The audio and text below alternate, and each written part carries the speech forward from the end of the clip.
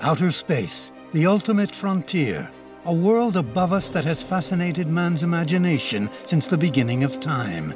Dark, dangerous, inaccessible, but a world filled with possibilities since 1957, thanks to Sputnik and its world-famous robot beeps, the first in outer space. I believe that it is in man's genes, to explore and to try to understand what is out there and how is it functioning.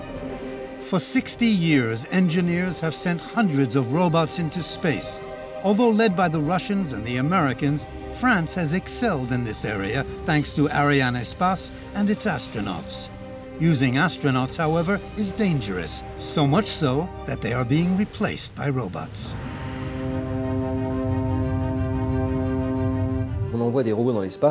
We send robots into space because it costs 100 to 1,000 times less than sending men.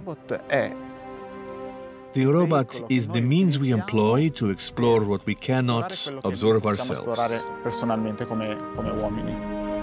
In the 1960s, space exploration represented an immense challenge, adding great prestige to the nations that succeeded. The present philosophy is completely different, aimed at preparing a new world for man. To save the human race, there is only one solution: learning to live on other heavenly bodies. To accomplish this goal, engineers are developing incredible robots. Machines with no fear of cosmic radiation or the void of outer space or extreme changes in temperature.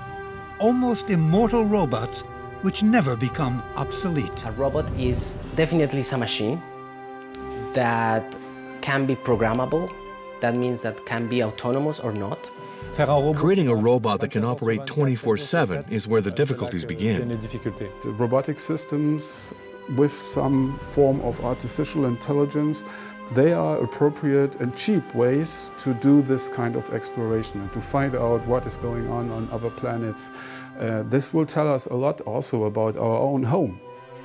In order to better understand our solar system, we need to send scientific robots into space. The first of these are either scout robots for making space probes, or landers which can touch down on a star or a planet and make initial on-site analyses.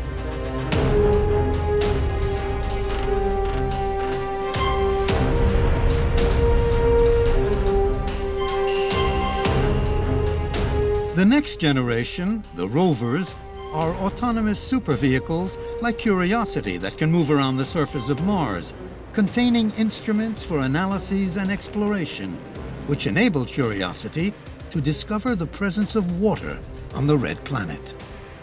The next step will come from much stranger laboratories where engineers are developing cobots, or collaborative robots. Animal or humanoid robots will be used to assist astronauts by exploring dangerous areas and building space stations. And soon, there will be robots for cleaning up outer space and for helping man to live on another planet. The countdown has begun for the incredible adventure of the space robot revolution.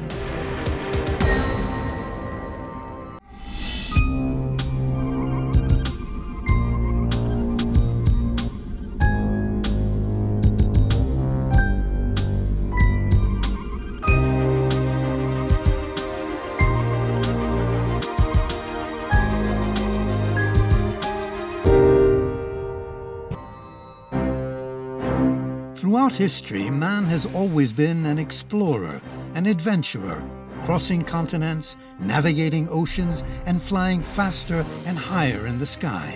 Today, thanks to technological progress, robots are being sent into space. And this conquest always begins with scout robots, very simple but reliable, capable of traveling millions of kilometers in space.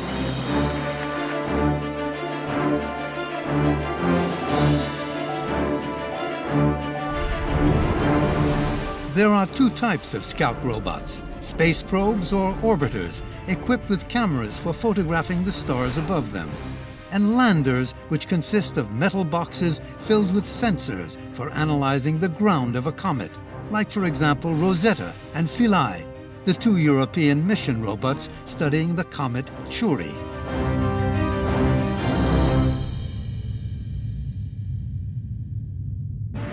We head for the limits of outer space, 450 million kilometers from planet Earth.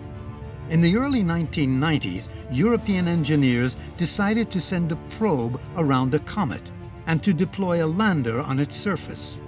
For a quarter of a century, 1,000 people throughout the world have been working on the Rosetta program, an almost impossible mission. The launching took place on March 2, 2004, and after a 10-year journey, a robot landed on a comet for the first time in history.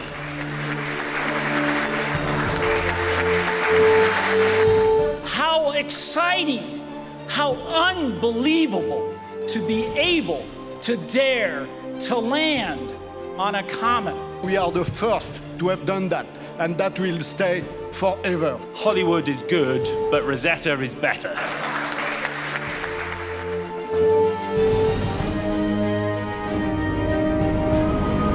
The French National Center for Space Studies in Toulouse is home to the CENC, the Center for the Navigation and Control of the Scientific Mission, where a special team watches and chaperones the mission's 2 robots, Rosetta and Philae, 24/7. We send robots into space because a robot costs between 100 and 1,000 times less than a man. 95% of the missions don't return to Earth. The only ones that do come back with samples, and they are very rare. And so, we execute primarily robotic missions. Philae's descent lasted 7 hours, and the lander touched down 100 meters from the projected site. We weren't able to determine at what moment we would land and under what conditions, and so there was an electronic brain on board capable of making certain decisions as to the best time to land, giving it a certain degree of autonomy. An insufficient degree of autonomy since the electronics weren't well developed enough, having been created around the year 2000. At the moment of contact with the comet, Philae's anchoring harpoons and its boosters did not function, and the robot bounced like a tennis ball once, then twice, after which it flew above a crater and bounced a 3rd time, before setting down between 2 rocks about 1.5 kilometers further on.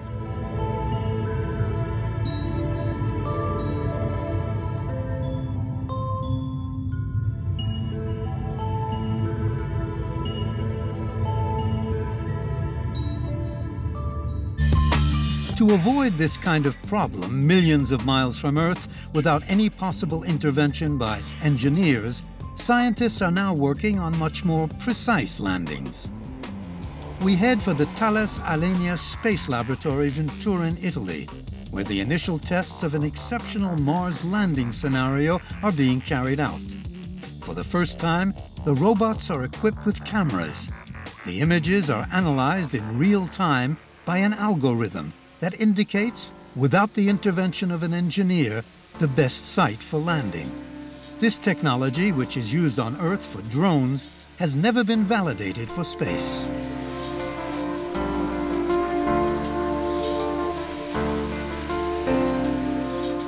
This is very important for us for future mission to have, we can say, a new sensor on board that is like an eye for us. Is a camera. Up to now, no mission on Mars used a camera for landing. In this way, using a camera and the software evaluating the picture, we can reach much higher precision in the landing. Just one-shot mission. In case of trouble, we lose the mission. And millions or perhaps billions of euros as well. In sending landers, space agencies have learned how to land even if the danger of a crash is very high. Scientists, therefore, wanted to go a step further by sending rovers to the Moon and to Mars. All sorts of machines have been imagined to counter the exceptional constraints of a different gravity from that of Earth, temperatures ranging from -140 to +30 degrees Celsius, corrosion and radiation. After the rovers were created, engineers equipped them with ultra-sophisticated options. Rovers have thus become portable laboratories, capable of taking samples and observing elements through a microscope. The first rovers landed on the Moon during the 1970s. 30 years later, they landed on Mars. Since 1997, 4 rovers have been moving around the red planet.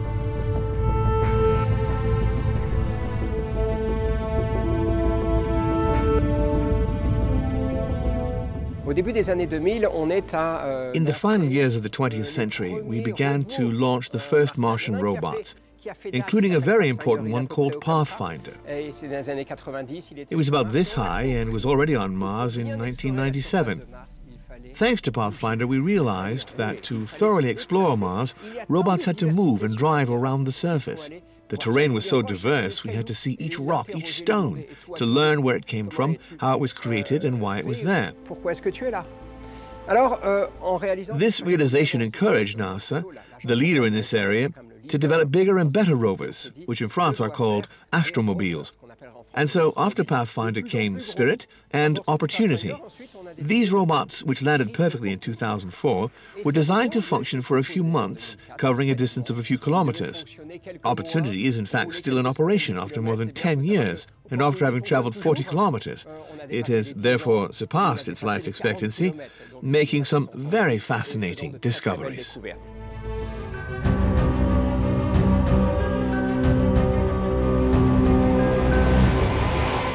Back to Turin in Italy. Thales Alenia Space is the principal project manager of ExoMars, the first European mission to the Red Planet. With a budget of 1.2 billion euros, the challenge is immense. In a few weeks, the first robots will be launched after a 2-year delay. The mission is a very challenging mission. Sending a rover on the Mars is the first time that Europeans send a robotic element on another planet. The Schiaparelli module should land on Mars in early 2016, entering the atmosphere at 21,000 kilometers an hour, after which a parachute will open to slow down the capsule, which will descend at Mach 2, twice the speed of sound. The deceleration will last 8 minutes before landing gently in the Meridiani plain at less than 15 kilometers an hour. In 2018, the scenario will be the same, but this time a rover will be released in the direction of Mars, making it the first European astromobile on the planet. Other challenging thing is to control the rover on the soil of Mars, because we have not to forget the time delay. I mean, the signal coming from Mars could take up to 20 minutes of delay. It means that what we see on the screen, it is 20 minutes late. So when we plan the operation, we have to consider that what we see is already happened on the soil of Mars. In order to have the signal, we have a satellite orbiting around Mars. So the signal has to be sent from the rover to the satellite and from the satellite to ground. This is why for Thales Alenia Space's Martian lander, engineer Ciro Napolitano is working on the software which will be installed aboard the rover in 2018. We've programmed this vehicle which we're going to use to travel around the Martian soil. It was designed to surmount obstacles such as rocks and to explore the terrain.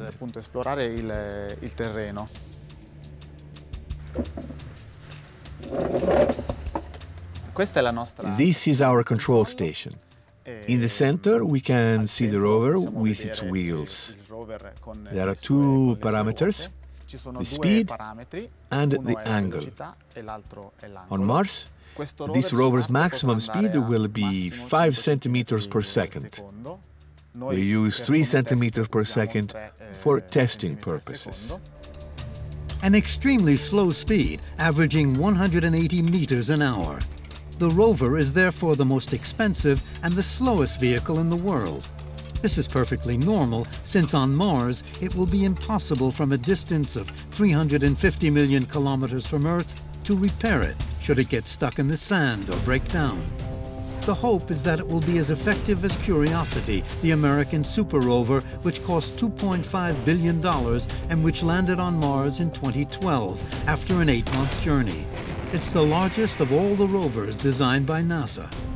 And its successful landing was hailed by scientists as well as the American public.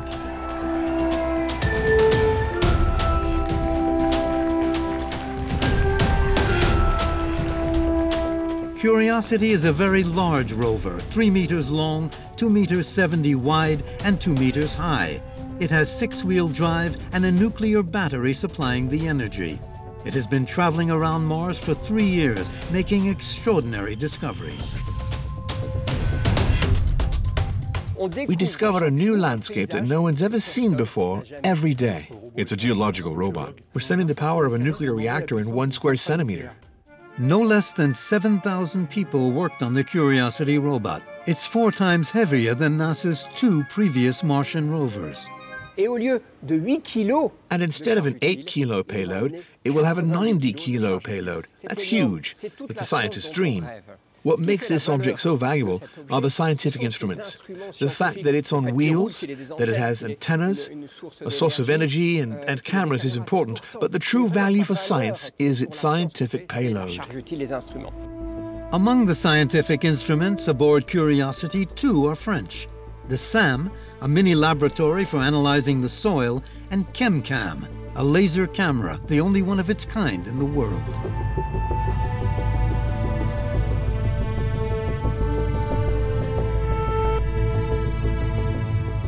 It's a technique that enables us to determine from a distance the composition of the rocks and the Martian soil. A laser sheds its light on a rock by creating a plasma or a small 8,000-degree light, a little spark. Then, with a telescope, and by decomposing the light of this plasma, we can tell if the rock is made of iron, sulfur, titanium, barium, lithium, or even hydrogen. The ChemCam is the eye that recognizes the rocks and guides the rover. After 3 years of this mission, we've fired more than 250,000 from this rover. Every day, 100 people throughout the world get together for a huge telephone conference call in order to organize the robot's work plan.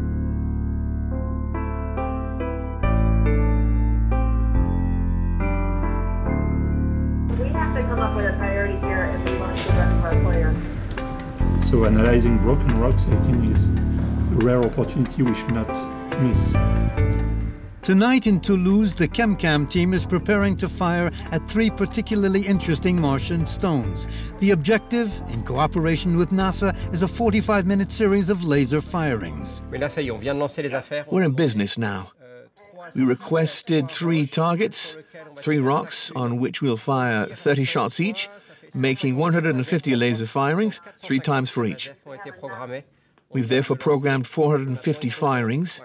Now we have to refine everything, including the coordinates of the targets, determining where the sun will be at the moment we fire and where the arm is. It's not a question of firing above if it's deployed.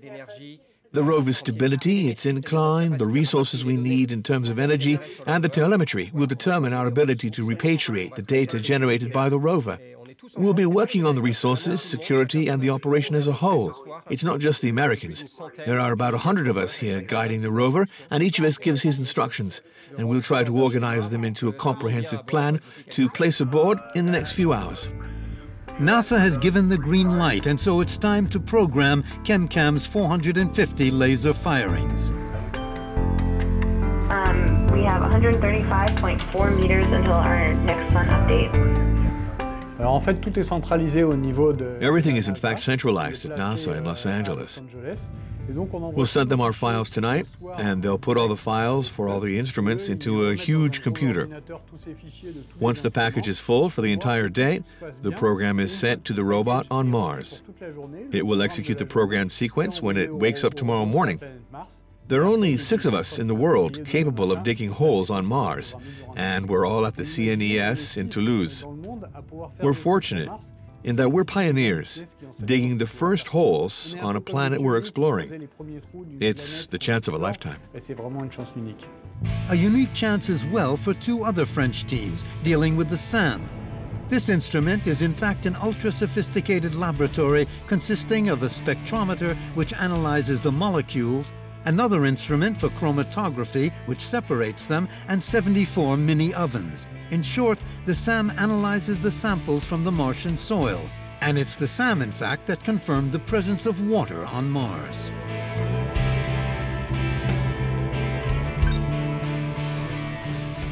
Thanks to all of Sam's instruments, the laboratory made this discovery. After heating the soil sample, we understood, and by putting all the data together, we discovered that at one time on Mars, on the site where we are now, there was a lake. It wasn't a huge surprise, as we were expecting it, but the lake was fairly shallow, and it was a freshwater lake, no salt, no acid or mud, and so the water was drinkable. By a lake, we mean a dense atmosphere, something which lasted an indeterminate amount of time with an environment reducer, that's a bit technical, with sources of carbon, hydrogen, nitrogen, sulfur, phosphorus, all of which could one day create life. By putting these physical and chemical parameters together, we can conclude that Mars was once livable. That is an enormous discovery, because only 2 years ago I was convinced that the only planet in the solar system that could sustain life was Earth. And now I can say of the 8 planets, 4 telluric and 4 giant planets, that in the history of our solar system there were 2 habitable planets, probably at the same time, Earth and Mars. During future missions to the Red Planet, scientists will try to study the subsurface. The common goal, in fact, of NASA and the European Space Agency is to dig 1 or 2 meters deep in order to search for traces of life, elements sheltered from cosmic rays and protected by the layer of Martian soil. To do so, however, requires an incredibly powerful drilling machine.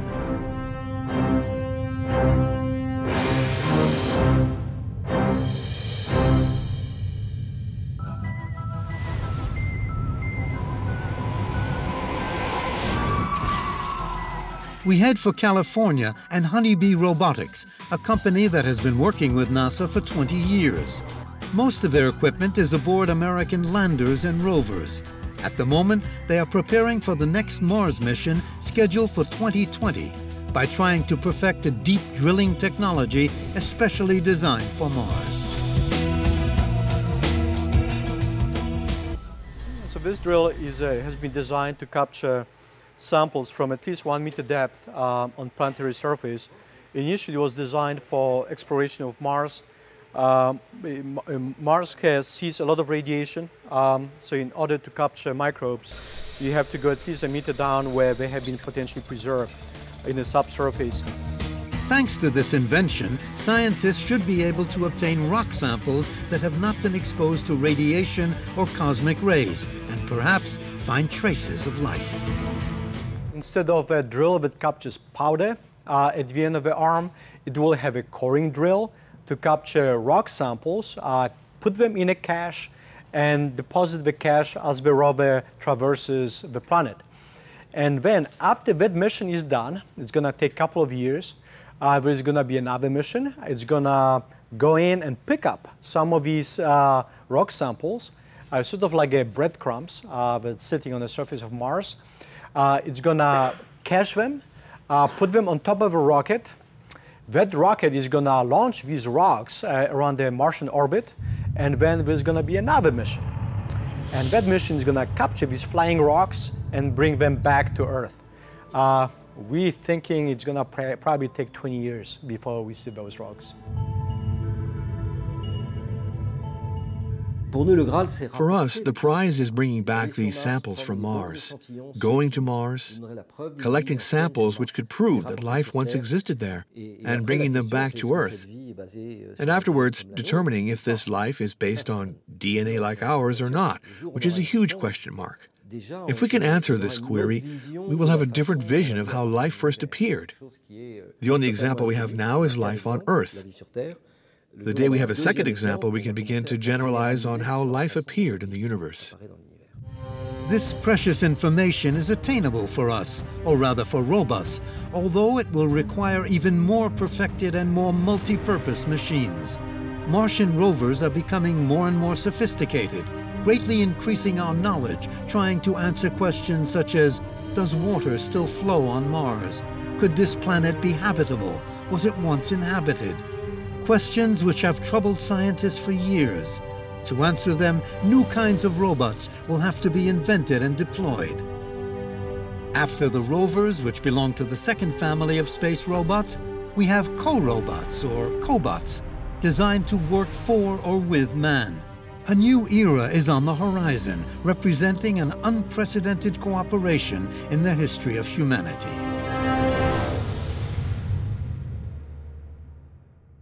Everything has changed in less than a century on Earth as well as in space. The technological revolution has shaken our era to the point where everything seems possible today, even in the infinity of the universe. First, there were scout robots, the first space adventurers. Then came laboratory robots with rovers that moved around the planets. And now the adventure continues with collaborative robots, cobots, which space agencies will be sending to today's objective number 1, Mars, the closest planet to Earth, its twin sister. Recent discoveries have motivated scientists even further. Give me a ticket to Mars and I'll leave tomorrow. Tomorrow, of course, is not a reality for man. Mars is still too far and too dangerous a destination for astronauts. No one has up to now been able to master the technique for such a mission, although preparations are underway. Space agencies throughout the world are working on the possibilities, although not only for man.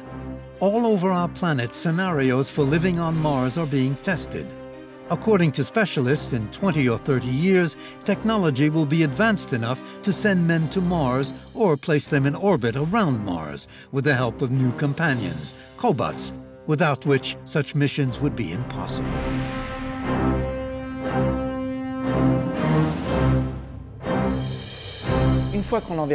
Once we've sent men there, we'll need robots to perform the menial repetitious tasks, so as not to waste human time, and also for tasks that are too difficult or too dangerous.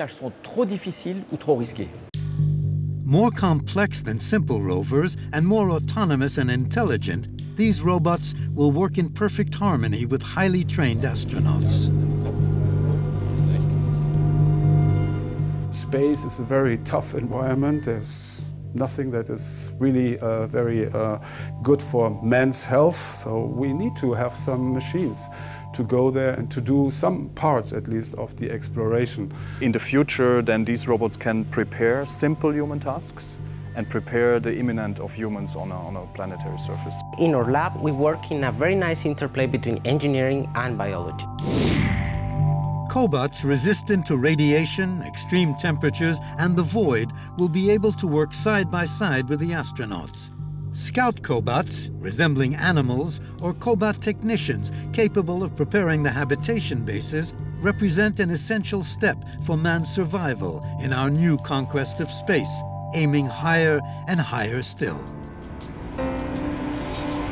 Lausanne in Switzerland is home to the Polytechnic School, which includes 5 universities, 350 laboratories, and almost 10,000 students from about 100 different countries. There are very few laboratories like this one in the world, where animals are filmed and X-rayed in order to understand their locomotion techniques, after which scientists try to apply them to the interior of robots. It's very expensive to send something out of space, so that means that you need to embed in these machines a lot of possibilities to move around, to recharge the batteries, and to perform better. So I guess the multi-locomotion capability that robots inspired by animals provide us are one of the key factors for space exploration. Another example is this salamander robot. Amphibians are interesting because they can live both on land and water and can adapt to either environment. This is exactly what interests Camilo, whose robot copies the way a salamander moves thanks to 11 motors in the robot's spine and 16 others in its feet. So we have this sprawling posture, so basically we can access some places that other robots cannot. So for example, we can pass underneath very, very tiny passages like this. So with this posture, we can do that kind of things. At the same time, with the same robot, remember these multi-locomotion capabilities, we can also swim with this kind of robot because we have the whole spine adapted for that thing, and we have the fin for the same reason. The problem is performance. If you go to space and you want to travel 10 kilometers in a surface of a planet, for example, of course this robot is not the best for doing that. I guess in that case wheels are better. But if the wheels can take this robot to some other place where you can go for a focused task, I guess the robot is perfect. So I guess the combination of the two robots is the key to really go to space exploration, in this case for planetary exploration. Multifunctional and organically inspired robots are also being developed in Bremen at the Center for Robotic Innovation. This North German city possesses numerous space robot laboratories, and especially the DFKI, specializing in artificial intelligence. Scientists are working on a variety of programs in cooperation with German and other European space agencies. In the laboratories, we run into humanoid robots like Isla, or animal robots such as Istruct, Crex, and Mantis. We now head for the Institute's clean room, where Project Limes is being conducted, consisting of tests on a gigantic praying mantis. I want you.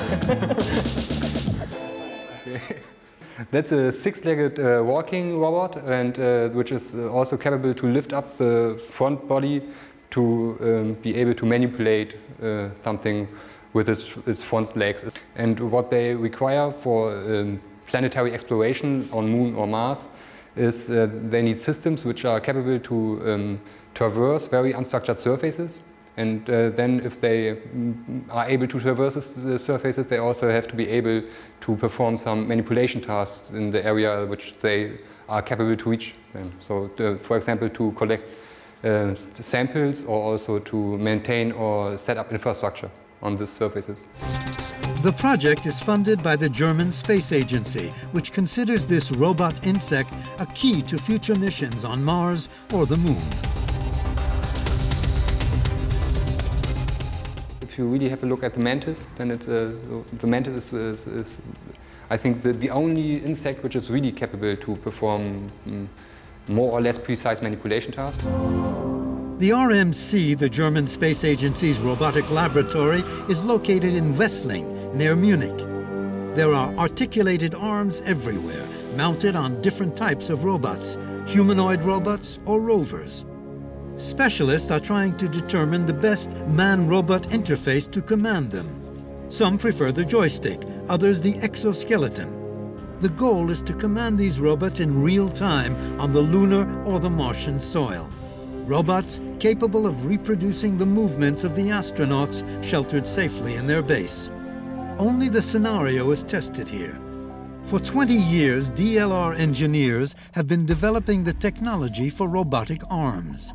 In recent years, they have designed a hand with 4 fingers, since the 5th serves no purpose and is more expensive to manufacture.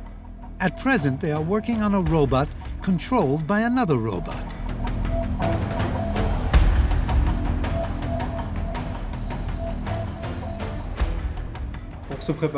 To get ready, I use 2 different systems.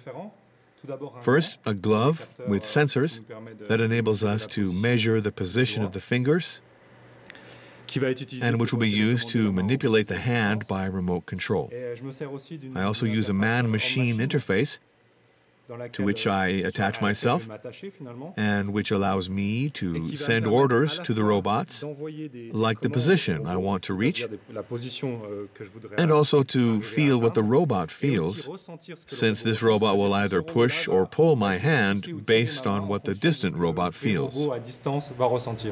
The energy feedback is what enables astronauts to command a robot with more finesse, thus avoiding any equipment damage. And at the heart of a space vessel or base, this is essential.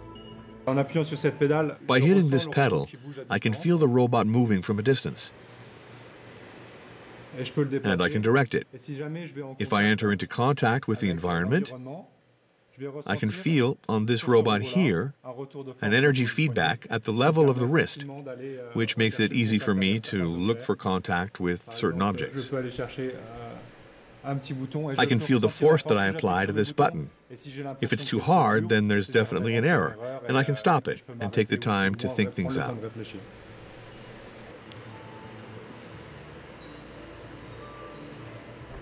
Conducting a mission outside of the International Space Station is very dangerous and costly, and there are several tasks that even a simple robot can execute, such as manipulating the switches or checking that a valve is shut tight. It's work that can be prepared in advance before the astronaut arrives on the site, and that can save a lot of time. Space Justin is scheduled to arrive at the ISS in 2020 and join Robonaut 2, the American robot. To work with the astronauts, all of the space agencies prefer to develop robots with a human shape, and the reason is obvious. We don't want to scare the humans off.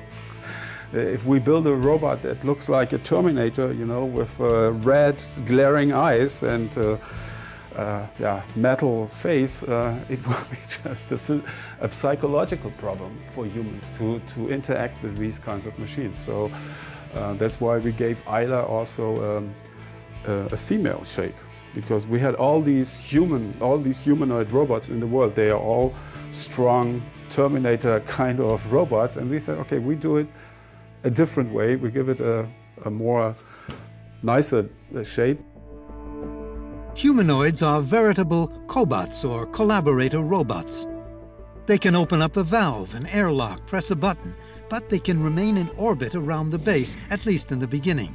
It will be necessary to send animal-type robots or rovers which have proven their reliability on the Martian or lunar soil. Equipped with robotic arms, they can be deployed for general tasks, building places to live or assembling structures. These highly autonomous machines will be able to learn about the terrain thanks to algorithms of artificial intelligence.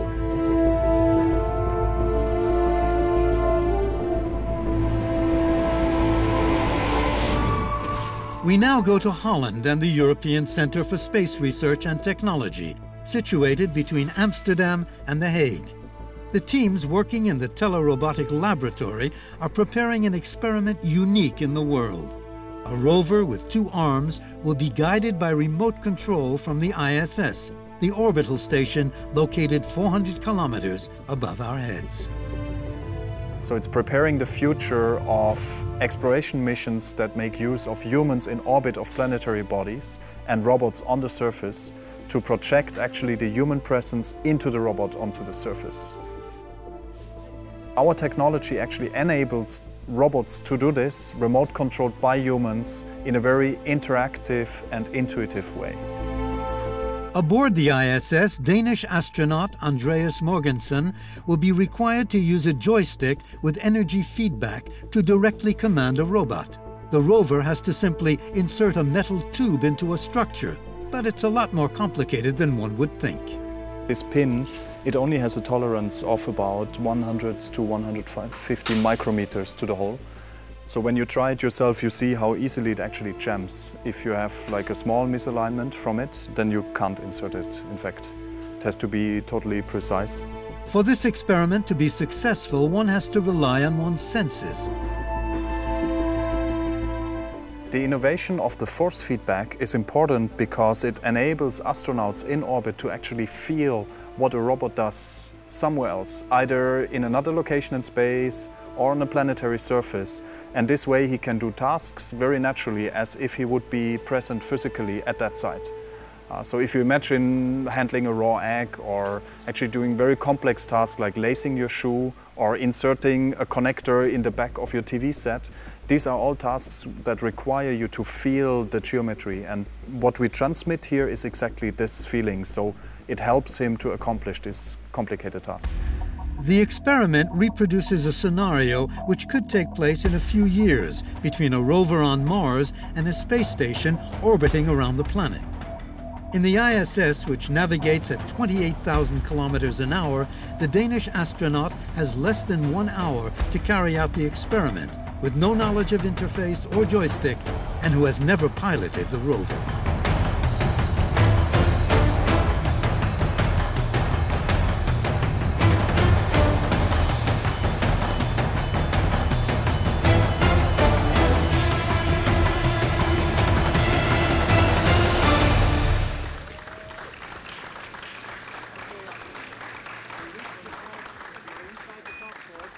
Our robots actually transmit this sense of touch to the human operator, and we are the first time in the history of spaceflight to actually extend this sense of touch over distances between space and ground or between space and any planetary surface. The success of this type of experiment allows specialists to project themselves into the future and imagine the construction of bases in outer space. On Mars for NASA, on the Moon for the European Space Agency, which would like to set up a village to replace the ISS when it ceases operations in 2024.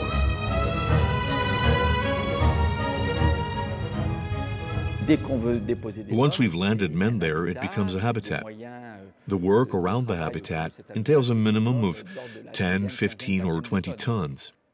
We don't know how to do it, but we're working on it.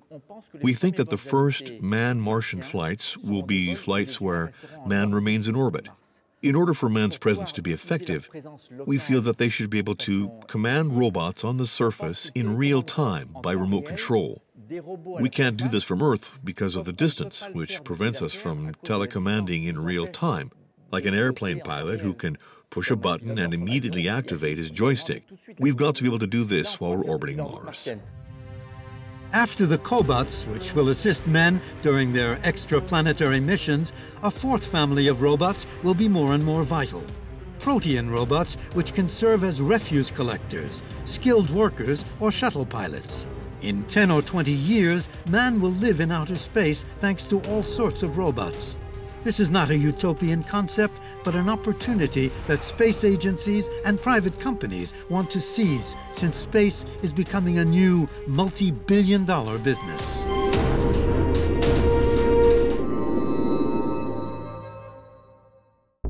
We've come a long way from the Star Wars era, when the United States and the Soviet Union were the only nations in outer space.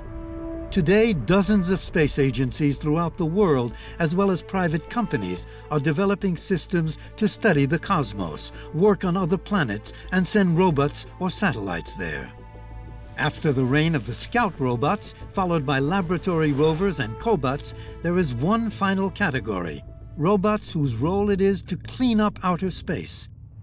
Once completely devoid of debris before the launching of Sputnik, space has been filling up at an alarming rate for the past 60 years. Today, there are 1,000 or so satellites in operation and 900 more to come in the next few months, in addition to space debris and the billions of meteorites circulating at the incredible speed of 30,000 kilometers an hour. A 1 millimeter in diameter debris has the same energy as a bowling ball launched at a speed of 100 kilometers an hour.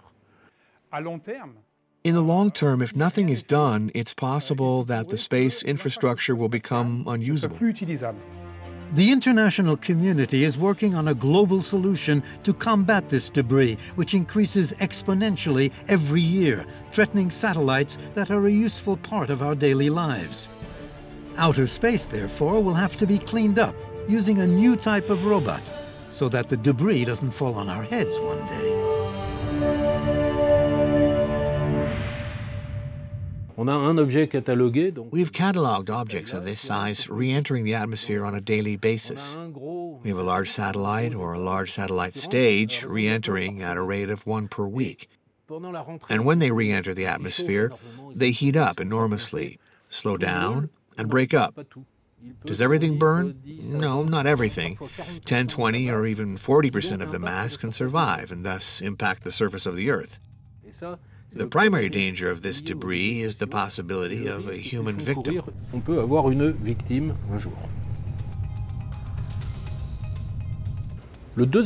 The second and more immediate danger is for a satellite operator. If you launch a large satellite, there is a 5% risk of it dying before its time as a result of a collision with space debris, creating a direct financial impact. The third danger is in the long term. Occasionally, two large objects collide, such as was the case in 2009 between Cosmos 2251 and Iridium 33.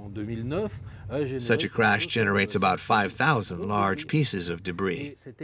The multiplication of debris due to collisions makes us a bit wary of the long-term future. Dozens of more or less eccentric projects are being imagined by engineers to gather the debris and eliminate it. One such idea is based on the concept of spearfishing. Another is using navigators with a huge self-folding sail. Then there's the Star Wars technique with laser fire, or the bombarding of ions. There's an even more surprising technique using flypaper, or even deploying a huge net. Finally, there's the medical technique with a clamp fixed onto a hunter robot. Each method has its advantages and disadvantages, but the most common strategy among manufacturers is that of a robotic arm mounted on a hunter robot. This is the technique being developed by the engineers at Airbus Defence and Space in Bremen. Equipped with a 3D sensor for seizing all sorts of stones as if they were lost debris in space, the robotic arm's capacity is being tested in the Airbus laboratory.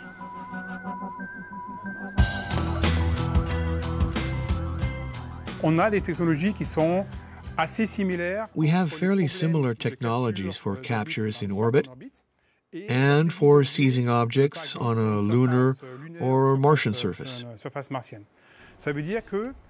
Here, we have a three-dimensional sensor. We're trying to combine an autonomous and a manual approach with this system,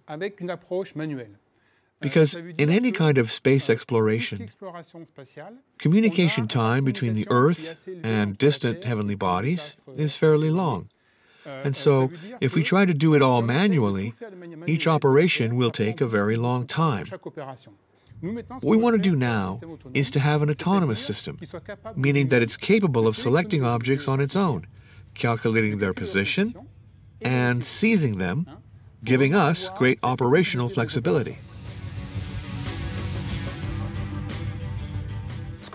For this experiment, we have a sensor with 3 pinchers for relatively simple objects like stones. When we switch to the debris system in orbit, we need more complex interfaces, and we're developing a system capable of seizing the orbital debris using a complex geometry. At present, there is no international legislation requiring companies to remove their debris from outer space.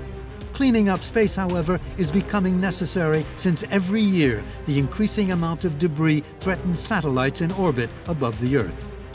Robots, which cost a total of more than $100 billion, are also threatening this new outer space business. One such business, Swiss Space Systems, or S3, is located in the Swiss city of Payerne. S3 wants to send small satellites into space for 10 million euros, 4 times cheaper than its competitors. Their secret lies in reusable technology with an entirely automatic aircraft and space shuttle.